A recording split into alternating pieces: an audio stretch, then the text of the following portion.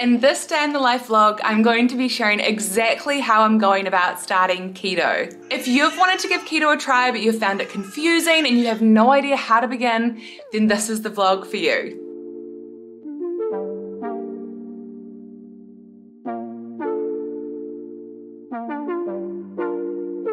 Welcome back to my channel and to another vlog, and if you're new here, hi, thank you so much for clicking on this video.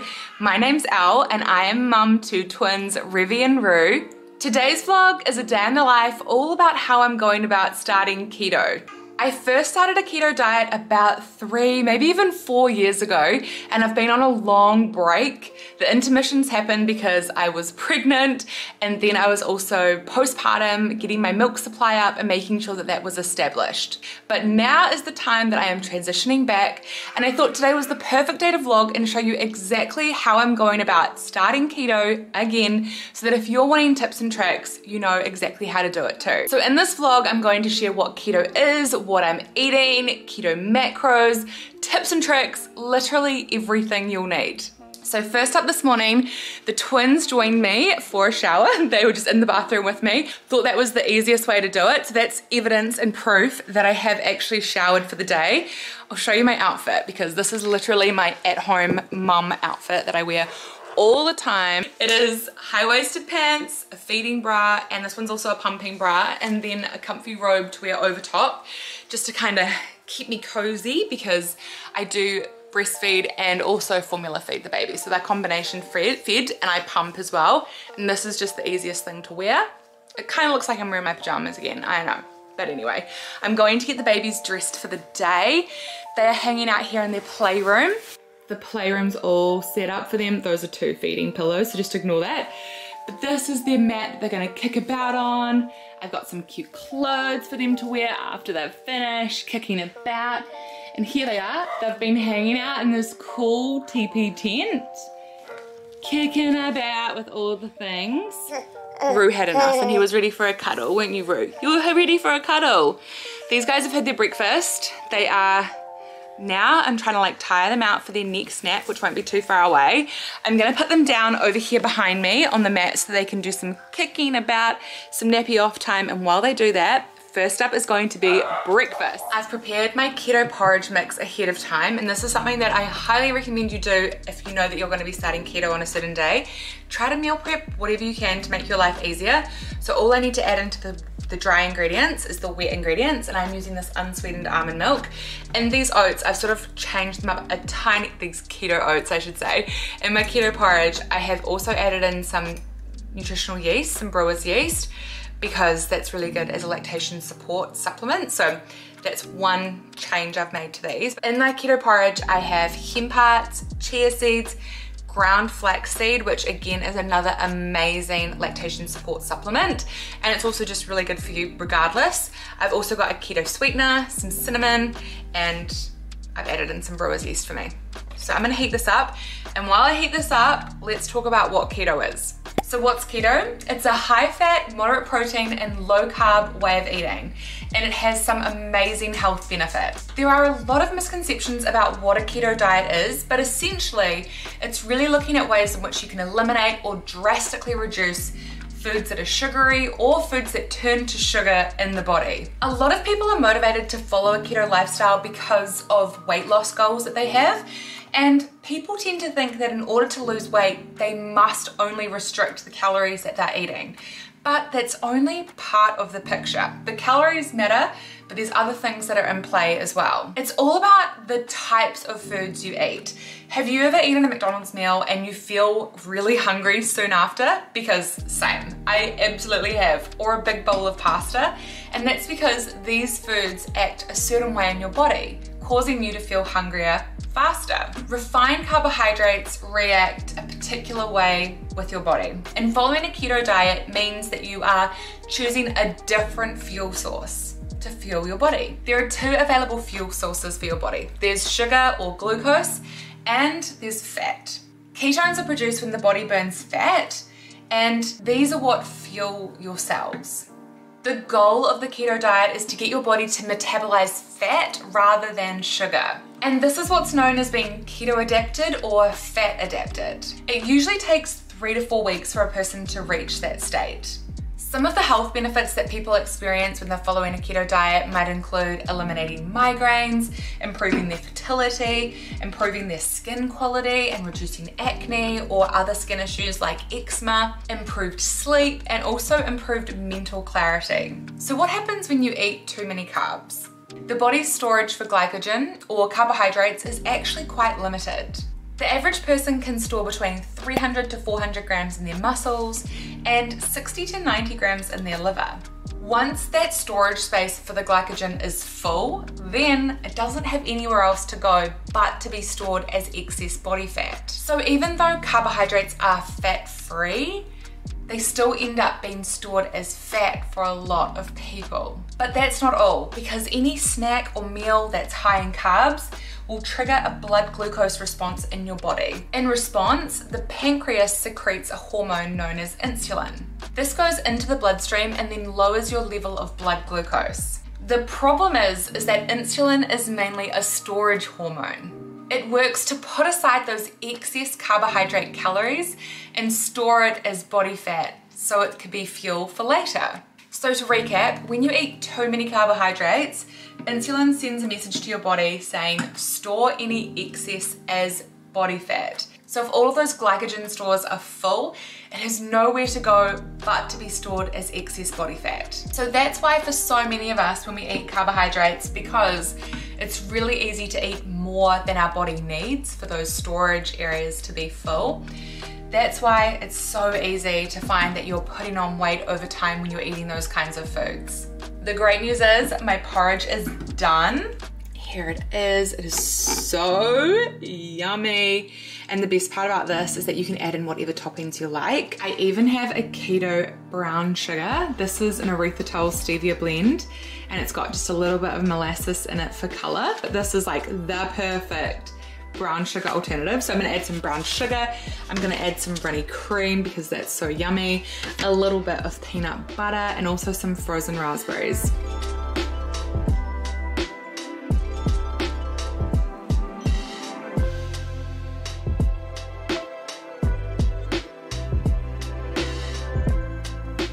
I just gave the babies a bottle and they are now down for their lunchtime sleep.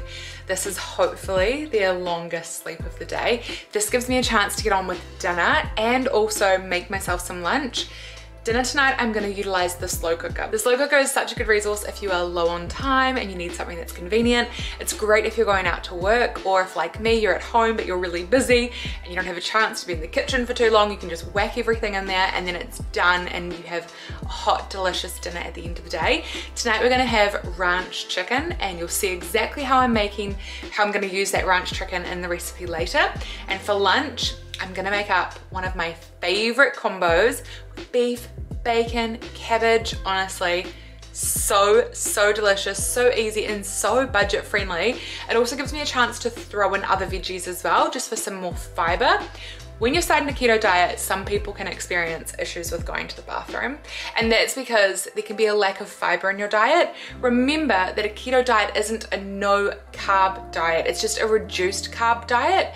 So it's all about being really smart with the choices you make around what vegetables you're including, and having lots of non-starchy veggies is a great idea.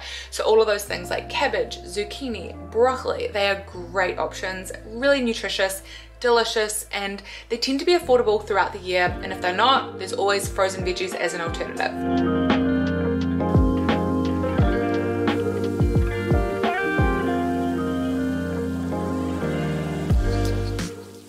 This is lunch, really easy but so delicious. There's onion, just a little bit of onion, ground beef, bacon, zucchini, and a bit of cabbage. And I've seasoned it. I've got some yummy seasonings in there, some salt, some pepper. This is going to be so filling and so good. I've added in some nutritional yeast as well. So this is a dairy-free beef, bacon, and greens. This is how easy keto cooking can be. And honestly, so filling, so delicious, and also so cheap. The baby's naps don't always go to plan. Today's one didn't go quite to plan, but they did have some sleep, so I can't complain. They're both just chilling here at the moment. I'm just gonna make myself some lunch and hang out with you guys. Yeah? Hi, Ruby. Did you have a good sleep? Look at this guy. The other thing ideally I would have had done ahead of time is make us a keto treat to have in the fridge, because I have a sweet tooth, and when it comes to starting the keto diet, that is something that I can really struggle with if I don't have a sweet option on hand. But there are so many yummy, easy keto treats that you can make. And today I'm gonna make a Rocky Road and have that in the fridge for Dave and I, so that we can have that as our little sweet treat that we can grab anytime from the fridge. If you have a sweet treat in the fridge, remember that's not failing on a keto lifestyle. That's just helping you with the adjustment. And I highly recommend it if you do have a sweet tooth, make sure that you prepare in advance and you have an option on hand that you can enjoy.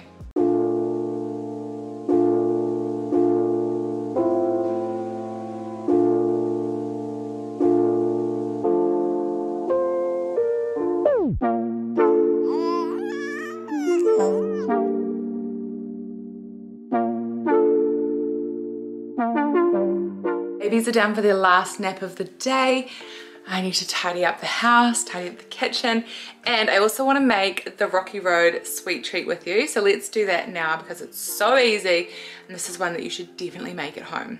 Here's a rundown on what you need to make this Rocky Road. So first of all, you need some chocolate, some coconut oil. I'm just using this Pam's one. You also need to have some jelly. I'm using the Jelly Light, the airplane. I'm using raspberry flavor, but strawberry is also good. And you need to have some gelatine powder. You add gelatine powder to the jelly just to make it thicker so that you make your jelly cubes. And I have already done that in advance, and I've set it in this silicone mold. And it literally just pops out so easy. So you can see that. It's just my jelly, and it's kind of like a thicker jelly version that I'm going to cut up and add into my Rocky Road.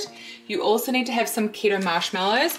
You can buy keto marshmallows in the store. They are sweetened with sugar alcohols that some people can be sensitive to, but a small amount is not a problem. I honestly could not find any at the supermarket during our shop, so I made my own. This recipe for this marshmallow, if you want to try it, is actually on my Instagram. So if you're not following me on my Instagram, make sure you jump over, say hi, check it out. I have so many recipes saved to my highlights, and this is one of them. This is the marshmallow that goes with my keto pinky bar slice, and honestly, it is so yum. You're also gonna need to have some nuts, whatever nuts you like. I love these new Something to Crow About keto maple walnuts. They are delicious, so that's what I'm going to use today, but feel free to sub in whatever nuts you like. First step is to melt down your chocolate, and the easiest way to do that for me is just in the microwave. I'm using the Lindt 85% cocoa, but you can obviously use whatever chocolate you prefer. I'm just adding it into a microwave safe dish, and about a tablespoon of coconut oil, and then you just want to put this in the microwave. I like to put it in for a minute 30 to start off with, or a minute 25, and then melt it down in smaller increments. You don't want the chocolate to burn, so it's actually safer just to do it in shorter increments. So maybe start off with 30 seconds and then 45 seconds, just do it slowly until it's all melted. To make my jelly cubes, which I'm going to cut this up in just a second, I used a tablespoon of gelatine powder with 1 packet of jelly and then half a cup of water. The reason why you don't make the jelly as it says to on the pack is because otherwise it will not turn out like this, which is kind of like the cubes you want, which mimics the jelly lollies. The next step is just to cut up all of the ingredients that are going to go into your Rocky Road. So making sure you've got your jelly cubes ready. And you can cut these up to be whatever size you like.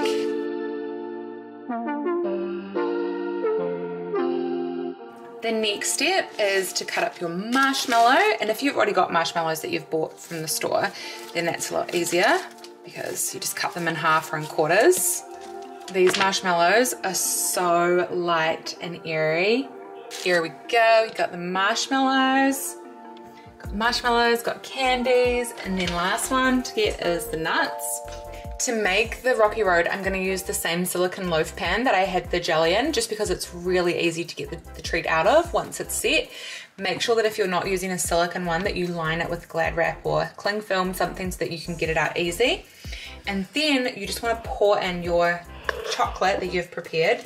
Make sure that the chocolate's not super hot, because if the chocolate is really hot, then it's going to melt the jelly and the marshmallows, and you don't want that.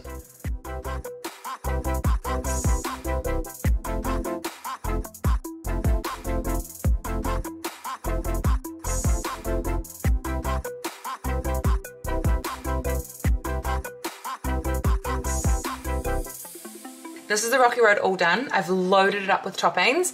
I'm gonna pop it in the fridge, let it set, and then I'll show you the finished result later. Babies are asleep. I've just come into the kitchen to grab out the Rocky Road. Oh, it's looking so good. Let me show you it.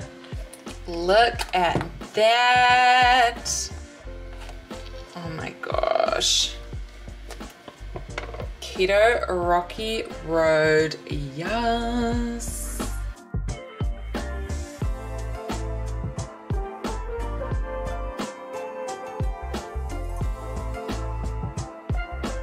Our sweet treat for the week and dessert tonight is now all sorted, so I'm gonna start making dinner. I started dinner a bit earlier, as you saw. The slow cooker is on, so that was part of dinner, but I'll show you the rest of the things that are going to be in that, and I'll share the recipe so that you can try it. If you're wondering exactly how to start a low carb keto diet, then just remember that it's all about adjusting up your macros to make it keto friendly. And if the macros side of things confuses you, you can always come over to Welle Club, my healthy lifestyle and recipe app. We have a 7-day free trial, and there's a link to Welle Club in the description box below. There we have an exact macro calculator, so you know exactly what macros you need for your own individual needs to reach whatever goals you have. We also have hundreds of recipes with new recipes added every week, a shopping list generator, and so many other tools to make your transition into keto super easy, super fun, and also delicious and enjoyable. But just as a general rule, you'll be looking to have your macros set out so that 5% of your macros are allocated to carb, 20% of your macros are allocated to your protein, and 70% of your macros are allocated to your fat. It's really important to make sure that every day you're hitting your protein goals. Don't be afraid to eat all of your carbs as well. Eat all of those macros, because those are your healthy veggies that are filled with fiber, and also some fruits like berries. And then the fat macros, you can kind of use that as a lever. So you can eat all of those fats if you're feeling really hungry, or on the days that you don't feel quite as hungry, you can use it as a lever and you don't have to eat all of them. So that's kind of the one you want to play around with a little bit. Might seem confusing at the start, but trust me, it's so simple if you just focus on reducing and cutting out the processed carbs and sugars. Do that first, and then look for ways in which you can increase your protein, having healthy protein sources, and look to introduce fats as well. So don't be afraid of fat. This is not about going low fat, which so many of us have been used to and accustomed to. While I make dinner, I always like to sip on something. Tonight, the beverage of the week is this Vista. It is a sparkling water. It's keto friendly because it's low in carbs. Oh, I should say, if you are wondering what foods are keto friendly, I have a whole video on that where I bring you shopping with me and I show you. So I'll link that video. Make sure you watch that one after this one, so you know exactly the kinds of things that you should be shopping for. So yeah, this is just a sparkling water that is keto friendly because it's like 0 carbs. And it's very yummy, and it's so important when you're following a keto lifestyle, especially in the beginning, to make sure that you're hydrated. So I'm gonna drink this, and then I'm gonna prepare my supplements as well and make sure that I have those. When you start a keto diet, some people experience something known as the keto flu, and this is basically just, it feels like you have the flu, but you don't. It's just your body withdrawing from carbs and kind of detoxing. But I've never experienced it because I make sure that I have these 3 supplements, and genuinely it stops you from getting the keto flu. So this is what you need to make sure you have. 3 things you need to remember are sodium, magnesium, and electrolytes. My electrolytes that I have are the Welle Essentials electrolytes. These are actually my own electrolytes that we've created. They're so yummy. I'll leave them linked in the description box below. They come in 3 flavors, and I love to have them twice a day when I'm adjusting into keto. And one of them will always be with soda water. If you mix this with soda water, it makes the yummiest electrolyte soda, I call it. Magnesium is really important because when you are starting keto, one of the big side effects that people experience can be muscle spasming, which is so crazy. And also some people can struggle with sleep as their body kind of adjusts into using fat as its fuel source instead of sugar. So my Lights Out Latte blend, this again is a Welle Essentials product. It is so good. It has magnesium in it, which helps with the muscle relaxation, recovery, and the zinc is great for added immunity. So I make sure I have these. You can always make your own electrolytes if you can't grab the Welle Essentials ones. And if you can't get Lights Out Latte, then just make sure that you have a magnesium supplement. And the final supplement that I make sure that I have is literally a chicken stock cube. This one is actually vegetarian friendly, so it doesn't matter if you are vegetarian, you can have this. It's really about the sodium. And if you don't feel comfortable having a stock cube, just make sure you are very heavy-handed with your salt, because salt is crucial to avoiding the keto flu. I literally just have one of these a day mixed in with a cup of boiling water, and I sip on it like a soup. It's so good, and it stops me from getting the keto flu. Anytime I feel kind of run down, sluggish, fatigued, I make sure that I'm having sodium, magnesium, electrolytes. I promise you it makes such a difference. Here is the chicken, it's all done. This is my ranch chicken. Look how tender it is. It literally is falling apart. I'm gonna shred that and add that into our dinner. Slow cooked chicken breast is so juicy. If you haven't tried it, you've got to give it a go. It's really, really easy. I basically just used a chicken breast with the herbs and seasonings and like maybe half a cup of water, just a little bit of water just to poach it. But oh, it's incredible. Tonight for dinner, I'm going to make cheese taco cases that I'm gonna put the chicken into. And it is so easy to make a keto cheese taco. I like to grate the cheese just because it's a lot easier to work with. And you literally just sprinkle it into your pan, make sure your pan's on, and the cheese is going to melt. So just kind of arrange the cheese sort of the size of the taco shell that you want.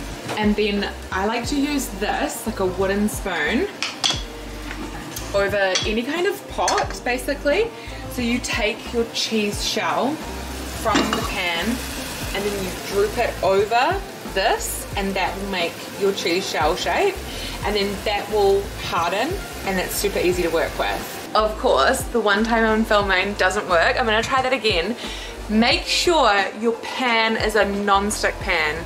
I think the non-stick coating on that pan has come off, so take two.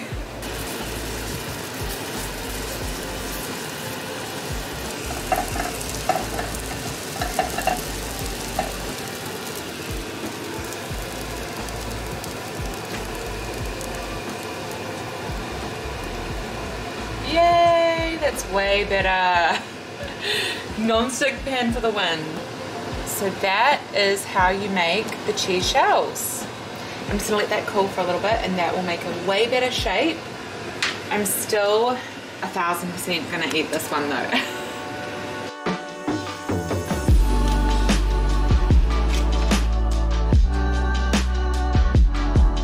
This is dinner. This is ranch chicken, slow cooked ranch chicken, and a cheese shell taco and a side of slaw. That's how easy dinner was to put together.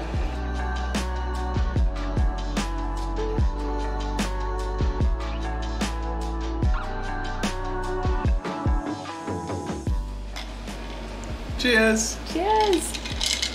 Pink's the manly colour. Yum! And I've got blueberry lemonade. These are our two OG flavors. Yeah. We started with watermelon and blueberry lemonade, and then we extended the range to tropical. Tropical.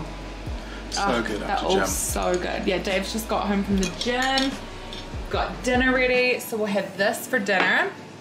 And then for dessert, we'll do a Lights Out Latte and creamy chocolate, and also Dave's gonna try the Rocky Road. Woo! At the moment we're watching Love Island, obsessed.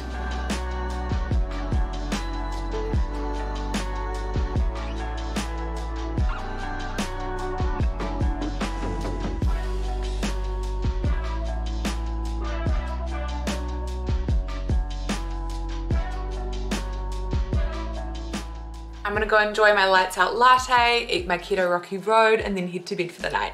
Thank you so much for watching this video. If you enjoyed it, please give it a thumbs up because the support means the world to me. And if you're new here, make sure you hit subscribe because I upload new videos every single week. I'll see you in the next one. Bye!